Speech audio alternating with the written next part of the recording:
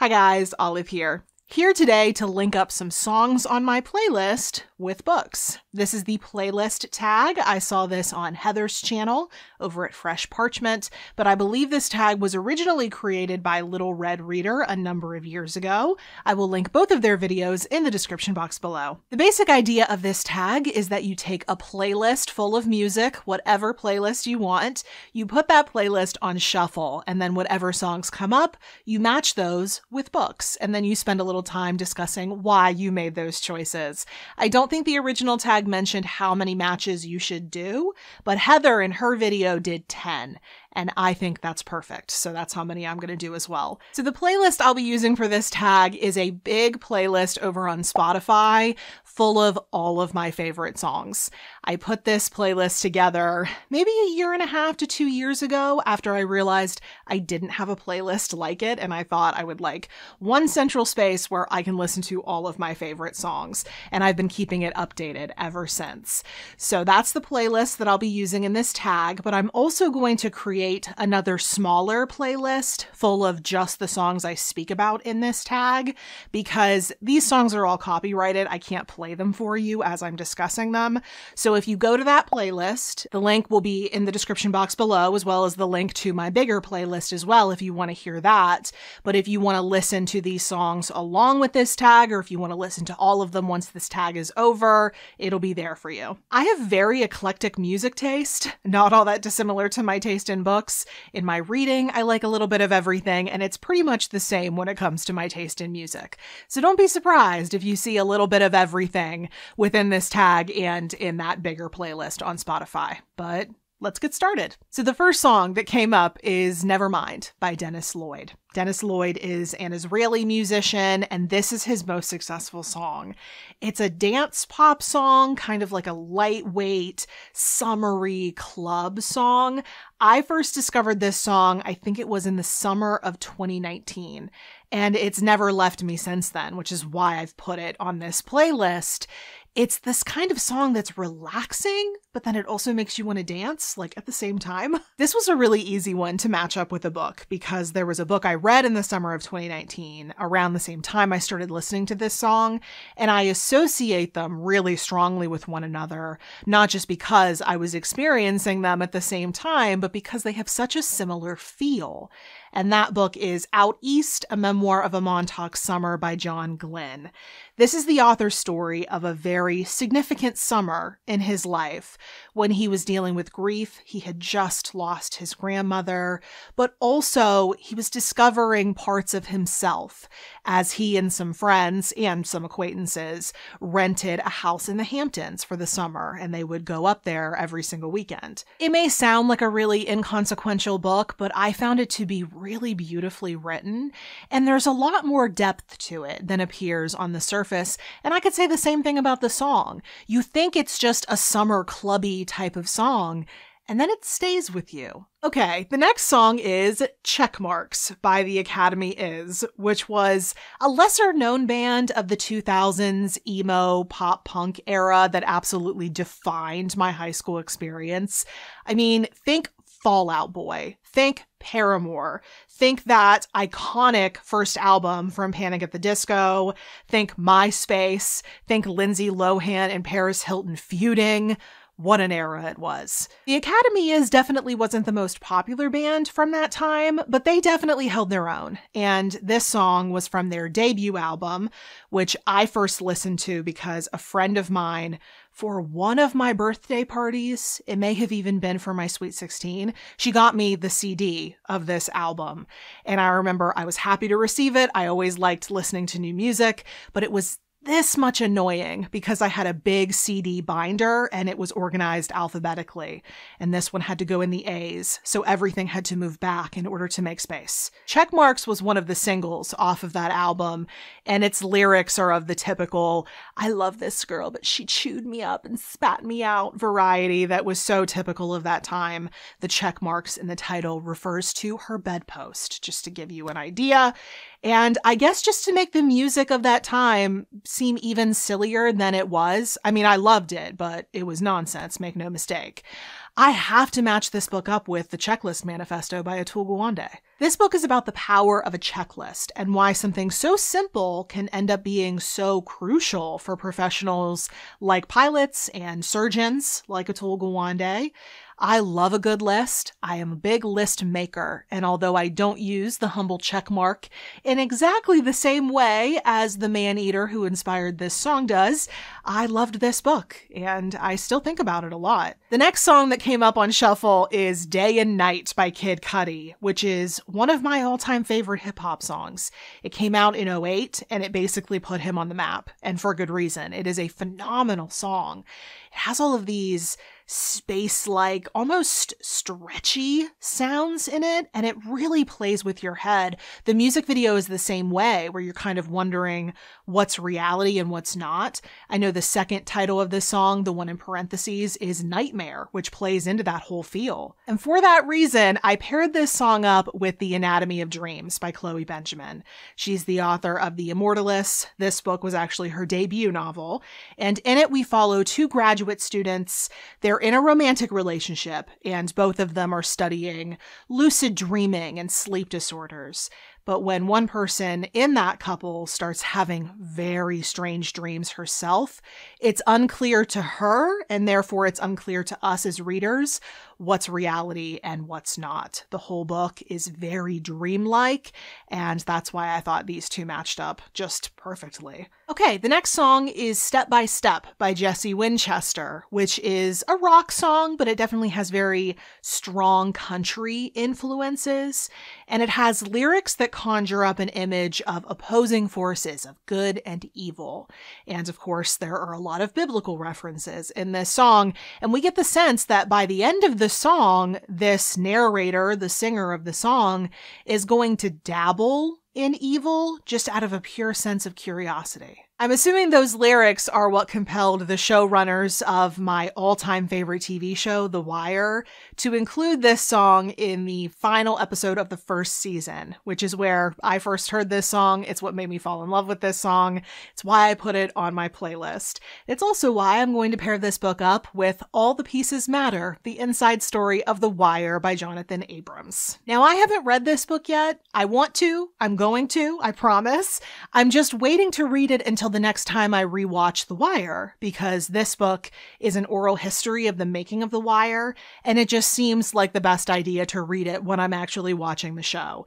And currently, my husband and I are working our way through The Sopranos, so it's going to be a little while until I can pick this one up, but when I do pick up the book, I will absolutely also listen to not just this song, Step by Step, but the entire soundtrack that they put out for the show. Moving along, the next song is Help, I'm Alive by Metric, which is a Canadian indie rock band led by the very talented Emily Haines, who was involved in a number of different music projects. She has this really intriguing voice that is somehow deep and girly at the same time. I started listening to Metric back in that emo rock era when they were first coming onto the scene. Combat Baby was a favorite song of mine from that time. But I kept listening to Metric even after I went off to college, and this song is from that time in my life. It's off of their fourth album, and it's a song about feeling nervous about doing something, but it's much more about the physiological response to that stress. So she says she's trembling. She talks about her pulse racing. She says her heart is beating like a hammer. Because her body is responding to that stress, I had to pair this book up with The Body by Bill Bryson, which is a microhistory book, but it's kind of like a collection of microhistories, because throughout this book, he's kind of taking a tour of the human body and all of its systems and its parts, including the heart, of course, since that's such a big part of this song. It's a decent book. I reviewed it here on the channel shortly after it came out. I'll link that for you in the description box below and up in the cards if you'd like to see that review. But the song is fantastic, and the acoustic version is really great too. All right, the next song is Ain't No Rest for the Wicked by the American rock band Cage the Elephant. This song was from their first album. And to this day, it is probably their most successful, most popular song, largely because it was included in the opening scene, the opening credits, if you will, of the very successful video game Borderlands, which is where I first heard this song because my husband played a lot of Borderlands. He also played a lot of its sequel, Borderlands 2, which was an even better game. It's a really interesting song, and not just in terms of its sound, which is really fun. There are some country influences in there, but the song tells this whole story of the main character or the narrator approaching these immoral characters. And he asks them questions about, why do you do this? Why do you make the choices that you do? Why do you live this kind of life? And they all have the same response, which is the chorus of this song. And it goes, oh, there ain't no rest for the wicked. Money don't grow on trees. I've got bills to pay. I've got mouths to feed. And ain't nothing in this world for free. Oh, I can't slow down. I can't go back, though you know I wish I could. Oh no, there ain't no rest for the wicked until we close our eyes for good. When you finish listening to that song at the beginning of this video game, you're left with this sense of, we all do wicked things, and most of the time our motivations aren't all that dissimilar. Most of the time, people who do make these awful choices, sometimes they're doing them just to get by. And I feel like that's such an interesting way to go into Borderlands, which is a game in which you play as one of these four heroes, but they are not heroes at all. They are just murderous treasure hunters. They just kind of take different forms. You can choose what kind of murderous treasure hunter you want to be. And it starts you off on such an even playing field when you're starting this game, because it's basically like, you're no better than any of these enemies. You're not the hero. Don't forget that. You're no better than them. It's just about who survives. And I think that's such an interesting concept, especially because video games are so much about the player being the hero most of the time. And a book that will make you appreciate video game writing is Significant Zero by Walt Williams, which is a memoir written by someone who at least used to write for video games. I don't know if he still does. But throughout this memoir, Williams doesn't always make himself the most likable figure, because a lot of his actions at the time that he's writing about in this memoir were very ego-driven, but he definitely does talk a lot about what it's like to write for video games and what magic can happen when a game is allowed to focus on story over mechanics. Oftentimes studios don't really allow video games to focus on story, but there can be a lot of magic that happens when they do. And I think this song choice plus Borderlands, that just perfect combination, kind of demonstrates that a little bit. But if you'd like to hear me and my husband discuss Significant Zero, we actually read this book together and then we sat down and did a video for my channel discussing video games, since he's a really big gamer, and also this book. I will link that video for you in the description box below and up in the cards if you'd like to hear us chatting about it. The next song is Paddling Out by Mike Snow, and Mike Snow isn't actually just one guy, even though it sounds like just one guy. It's actually a Swedish indie pop band. And the two main members of that band, they also work as a songwriting duo under a different name. And they're the people who wrote Toxic by Britney Spears. Fun facts. So it's no surprise that they write very fun, very catchy songs for themselves as well, and Paddling Out is one of them. Paddling Out is a song off of Mike Snow's second album, and I was introduced to this song by Pandora, the music app Pandora. I don't even know if Pandora is still around. I don't use it anymore, but I was definitely introduced to a lot of good music because of Pandora back in the day. But this song, I had to pair it with the most obvious choice, which is Hudson Bay Bound by Natalie Warren. This book is about two friends who paddled from Minneapolis, Minnesota, all the way up to Manitoba, Canada, the Hudson Bay, hence Hudson Bay Bound. It's a really fun piece of adventure nonfiction, and I actually reviewed it for the Christian Science Monitor a while ago. I'll link that review below if you would like to read it.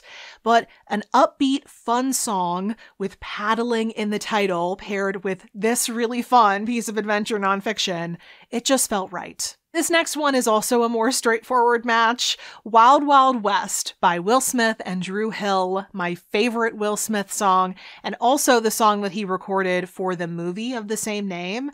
that popped up on my shuffle, and of course, I have to pair this one with Will Smith's new memoir, Will. Will Smith talks a lot about his music career and his movie career in this memoir, and songs like this one sit at the intersection of those two, because he would star in these big blockbuster movies, and he would also record songs for the soundtrack, and those songs would often get radio play. He did that with Wild Wild West. He also did that with Men in Black. Those songs, especially because they often went by the same name as the movie, when they were played on the radio, they turned into mini ads for the movie because you'd hear the song on the radio, so you'd want to go out to the theater and watch the movie.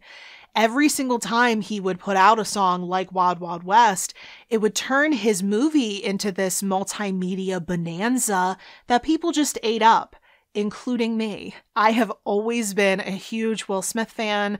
I really respect how hard he works. I think he has so much talent. I love Will Smith. His first solo album was the first album I ever bought with my own money. I've seen the vast majority of his movies. I know most of the lyrics to all of his songs, including this one. I also loved his new memoir, which is why I reviewed it here on my channel. I'll link that video for you in the description box below and up in the cards in case you missed it. All right, the penultimate song that I have to match up with the book is Round and Round by DJ Tiesto featuring Galaxara. This is another clubby dance song. I really like those, if you couldn't tell.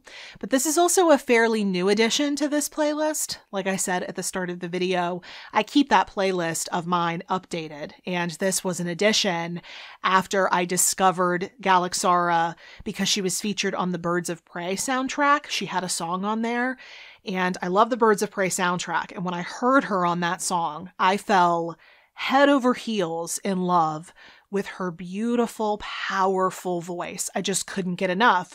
So I was on Spotify listening to every single song she's ever made or been featured on, and this one is my favorite. The lyrics of this one are about a toxic relationship. Galaxara starts off this song by singing, "Baby, you and I, we fight like the tigers." And you get the sense that these two people, whoever they are in this relationship, they're stuck in this cycle of fighting and making up and fighting and making up. And since neither one of them will end it, they just go round and round and round. Now, I was tempted to pick some kind of a geometry book for this song just to be annoying, but I actually think a much better match is The Chemistry Between Us by Larry Young, which is all about the science behind falling in love, being attracted to someone else. And in the book, he talks about how being in love, falling in love, is kind of like being addicted to drugs. Those chemicals that are released in our brains when we're feeling love and attraction, they're addictive. Those chemicals saturating your brain can really affect your ability to see clearly. And as long as you're in that situation, you're probably not going to make the best decisions. So it makes sense when you see two people in a relationship who are fighting all the time, making each other miserable. Think Ronnie and Sammy from the Jersey Shore. Yes, I used to watch that, and yes, I still do sometimes, and I'm not sorry about it. But you just want to scream at them like, why are you two together? You are obviously making each other miserable. This isn't the right relationship for you. But it can become something where they get stuck, like the situation in this song, because they're basically addicted to one another. This song was one of my most listened to songs in 2021, so said Spotify in my year wrap-up or whatever it is they call it. But I would really like if Galaxara could release some new music because I need it. But that pair actually segues quite nicely into this last one, because the final song that popped up on my shuffle is Call It What You Want from the indie pop rock band Foster the People, who are probably best known for their single Pumped Up Kicks. That one got a lot of radio play. It's a really good song. I like it, but I actually like that entire album, and Call It What You Want is off of that same debut album from them called Torches. It's one of my all-time favorite albums. I've listened to it more times than I can count. Call It What You Want was the third single off of that album, and its lyrics are all about refusing to be defined or put into any kind of a box. At the start of the song, the lyrics go, "Yeah, we're locked up in ideas. We like to label everything. Well, I'm just gonna do here what I gotta do here, because I gotta keep myself free." And then later, of course, he sings, call it what you want. And by that, he means you can call this or me or whatever art I'm creating, you can define it however you want, but I'm not going to restrict myself based on anyone else's definition. Not only do I love the sound of this song, but I also love that message. And it's because of that message that I'm choosing to pair this book up with what is probably my favorite nonfiction book of all time, Why Fish Don't Exist by Lulu Miller. It is a strange, wonderful little memoir that, ironically enough, is very difficult to define. But the basic premise is that the author became fascinated by this taxonomist. And a taxonomist is a scientist whose literal job it is to label and classify things in the natural world. By the end of the book, the complete futility of trying to name and sort out everything in the world when we barely understand sometimes the things we're trying to label, it really just becomes crystal clear. We humans love putting things in neat little boxes. It's why humans are inclined to stereotype. And humans also get very uncomfortable when the things we think we figured out extend beyond the lines that we've tried to confine them between. Like I just said when I was discussing the previous pairing, I like Jersey Shore. I like a lot of other reality TV shows as well. I watch Bravo. I watch a lot of TV that no one would call intelligent. I watch a lot of intelligent TV as well. I also enjoy that, but I'm not sorry at all that I watch those shows. I don't care who knows it. But sometimes when people find that out about me, they're shocked. Like I'm supposed to fit into this box of intellectual girl on the internet and there's nothing else I'm allowed to be. When people are much more complex than that. I'm more complex than that. You're more complex than that. And I decided a long time ago that neither I nor anybody else should be confined in a tiny little box like that. And that's one of the many reasons why I love this song so much. So yeah, call it what you want. But that's it. That's the playlist tag. I hope you enjoyed it. Don't forget to check out the description box below. All the links I promised you will be down there. Links to all of these books will be down there, as well as the links to my 2 different playlists. My main favorites playlist that I used for this tag, but also the playlist that I created for this tag that will include the 10 songs that I spoke about today. In the description box below, I'm also going to tag a few people who I think might enjoy doing this tag. But if you think you would enjoy doing this and you don't see your name on that list, please feel free to do it anyway. You can even say that I tagged you if you would like to. You're welcome to do that. I would love to see more people do this tag because it's a lot of fun. Any comments or questions you may have about anything you've seen in this video or about anything in general can go in the comment section below. And if you would like to keep up with what I'm reading and writing about right now, you can find me on a variety of places around the internet, including Goodreads and Instagram, where I'm the most active. The links to everywhere you can find me will be at the bottom of the description box below. Thank you so much for watching. I hope you're having a wonderful day. I'll see you in the next video. Bye.